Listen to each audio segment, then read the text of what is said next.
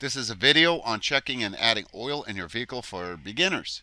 If you've never checked the oil on your car and you leave it up to somebody else, or you let the garage do it, this will show you how to do it yourself. It's real simple, straightforward, it's not complicated. Hopefully you'll get something out of this. I hope so. Now, the most important thing you can do is look for your operator's manual or your owner's handbook. It all depends on what you want to call it. This is your most important resource on checking your oil or your other fluids in your vehicle, believe it or not. Now, if you open up your manual and you go all the way to the end of your manual, in the back of the book, you will see an index like this. This will show you how to check your engine oil level. And of course, you want to turn that page and you want to look at it. It's real simple. Now, when you go to the proper page in your manual, as you can see here, this will tell you how to check your oil. If you look at your blue arrow, it will tell you to basically it'll tell you to remove your yellow dipstick and clean it with a paper towel, push it back in all the way, remove it again and keep the tip lower and check the level.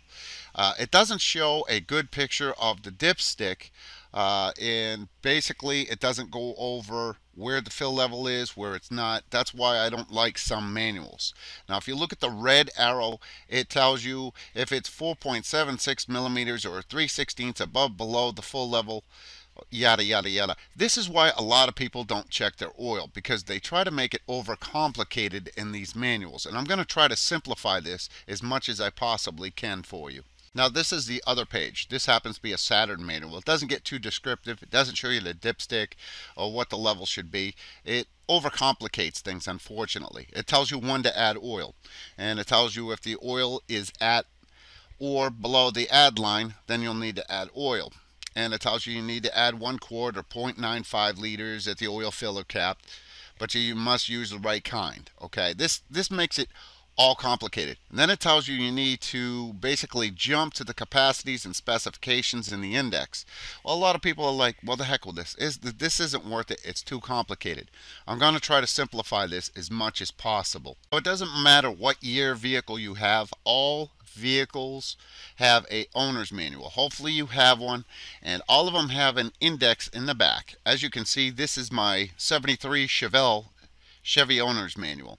Like I said, all of them have indexes, and all of them will tell you how to check your oil and your other fluids. But this one, we're just going to be concentrating on oil. Now, this manual happens to be a 1990 Dodge Dakota owner's manual. They like to complicate things.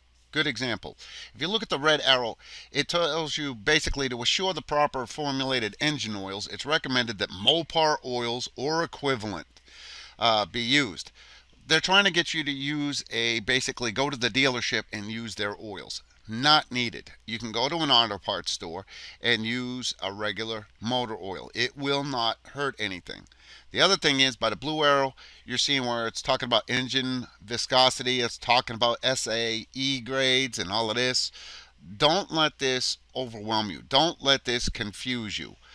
Basically, you need to worry about getting engine oil in this vehicle, because if you don't take care of the vehicle, it's basically going to go kaput on you, and you're talking about an expensive repair bill.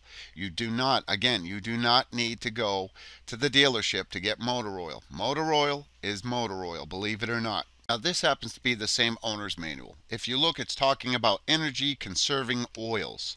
It likes to really get into some complicated stuff. Anything to confuse you when it comes to motor oil. If you're not used to adding oil to your vehicle, or you never have, basically, like I said, this is going to simplify it. If you look at your owner's manual, it's good that you read this and you learn a little bit. If you don't want to learn about oils and get all complicated about it and get confused about it, then this video is basically going to make it easier for you. This happens to be the other page of the owner's manual. If you look, it basically shows you what is going to be on an oil cap. Like, it tells you to use SAE 10 weight 30. A lot of people are like, okay, what's SAE? What's 10W-30? Don't let all of this confuse you. Don't let it confuse you at all. I will make it easier on you, and basically make it simple, real simple and to the point, so you can check the oil yourself. Keep in mind that oil can be purchased from anywhere. If you go into the store and you want to worry about SAE, whether or not it's energy efficient and all of this stuff, that's fine, do that. Take your owner's manual with you. Go into Walmart, go into the auto parts store, and if you compare the two, you're going to notice that basically anything that's on the bottles and the shelf is going to match what's in your owner's manual. If you're starting to worry about all this API and SAE stuff and SAI and all these other funky terminologies. Now you're probably asking, why should I put oil in my vehicle, or why should I check it? I'll let my boyfriend, my girlfriend, my husband, my wife, my mistress, my dog, my cat check my oil for me, or I'll wait until a low oil light comes on and then I'll add oil to it. This is the attitude that I get from my two teenagers as well as my wife. If the low oil light comes on, they come screaming to me and say, hey, low oil light's on. And basically, I end up having to check the oil. Or they wait until it wraps or starts making a weird noise. And they say, you know what? I think it's time to start adding oil. So they add oil. You don't want to do that. You want to take care of your vehicle. If you don't take care of your vehicle, it's not going to take care of you. Bottom line, this is very important to take care of your car engine. If you don't, it's going to be an extremely, extremely expensive repair. After all, if you don't take care of your vehicle, something like this could happen. I'm just kidding, relax. This will not happen if you do not check the oil in your vehicle. I couldn't resist. In all actuality, something like this will happen. Bottom line is, if you go and spend $5 or less for a stupid quart of oil, you can prevent something like this from happening and being very costly. But then again, if you're loaded and you got plenty of money and you don't worry about the engine being bad, or you want to take it to somebody else and let them do it, then so be it. Go ahead. If you got plenty of money, don't put oil in. Let the engine blow. Mechanics need the money too, such as myself. Now we're going to go over dipsticks and what a dipstick is. Even though you may call a child of yours a dipstick, or somebody you get aggravated with, I've used the terminology a lot. We're going to go over dipsticks, what they are, the different types of them, and what to look for. Now the first hurdle you're going to come across if you want to check your oil is getting the hood open. If you can't get the hood open, you can't check your oil. Look in your owner's manual. That can't hurt anything. And you shouldn't be able to misinterpret anything on how to get your hood open. If you notice, most vehicles will have clearly marked where you can check your oil. If you notice, see that yellow handle right there? That yellow handle right there, that's your oil. Not all vehicles are like this, but this happens to be a Chevy Blazer. Now this happens to be a Saturn S-Series. If you notice the yellow handle again, you should be seeing a pattern here. It's yellow, stands out like a sore thumb. This happens to be a Dodge Stratus. Again, yellow, stands out like a sore thumb, but there's two of them. But if you read them, one says transmission fluid and the other one says engine oil. Like I said, real easy to spot. And this vehicle happens to be a Toyota pickup truck. Again, the yellow dipstick. If you notice, you'll see a pattern between all these vehicles. Not all vehicles will have a yellow color-coded dipstick. Keep this in mind. Some might be black, some might not have color at all. So you need to look at your owner's manual to determine where your dipstick's going to be. Now if you pull on the handle, the yellow handle we were talking about, at the end you're going to pull it all the way out, and you're going to have a rag and you're going to wipe it all the way off. And you're going to see something on the end of it that looks like this. Basically, this is where you're going to look. It tells you what your oil level is. Your normal is pretty much, your oil level will be in the middle. And of course, there's your add all the way at the bottom and your overfill at the top. You want to keep your oil level in the middle of these, basically these little crisscross things in the middle. And I'm going to show you some other pictures as well. Now, like I said, not all dipsticks are color-coded. Some are chrome-plated, some are black. This happens to be an example of another dipstick. Now this is what the end of the dipstick looks like. This is what I was talking about. If you look at the two arrows, the one at the bottom where it's next to the full, this is the highest level the oil should be. The red arrow at the bottom, or at the top rather, where it says add, this is the lowest it should be. What you're shooting for is those two little dots in the middle. As long as it's between the add and the full, you're okay. You don't want to go over the full mark. If you're right up to the full mark, you're fine. Again, this is a different style of dipstick. If you look at the red arrow on the right, this is the maximum oil level that you should have. and the red arrow on the left, hopefully you know your difference between your left and your right, is your minimum level. You want to try to be between these two. You can get it all the way up to that little dot on the right hand side where the arrows by the max. That's your maximum. You don't want to go over that. But if you're all the way up to that, that's fine. You're safe. At least you have oil in your vehicle. Like I said before, if you're in doubt, look at your owner's manual. Now here's a video that shows you how to do it. Get yourself a paper towel like you see on the right here, and see the yellow handle? That's what you're going to be going for. You're going to be going for that yellow handle. You're going to pull that yellow handle out that I'm pointing to right here. Real simple. Wipe it off. Real simple. Now I know you're not going to be able to see what it looks like on the end of the dipstick.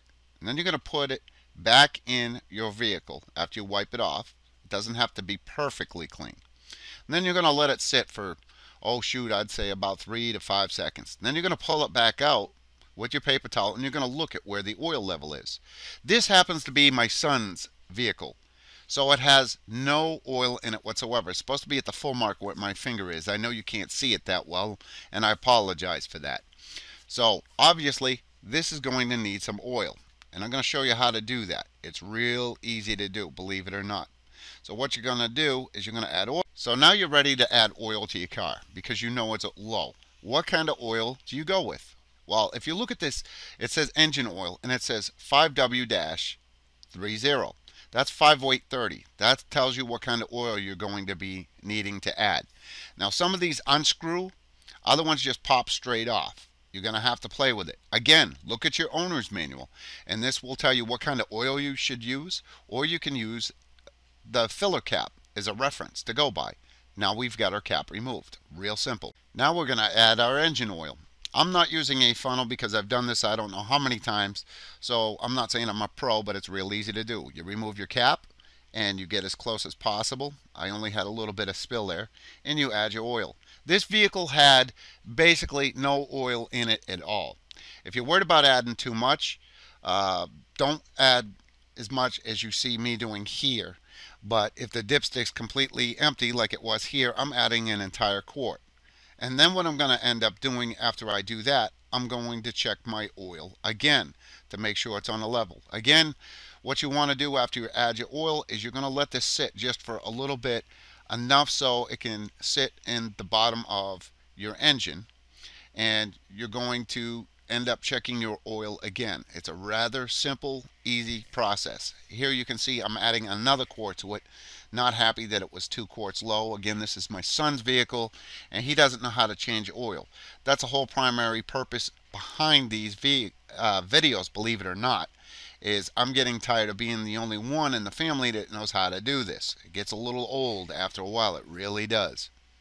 Now that you have added oil to your vehicle, you're going to put your dipstick back in after you've wiped it off, of course.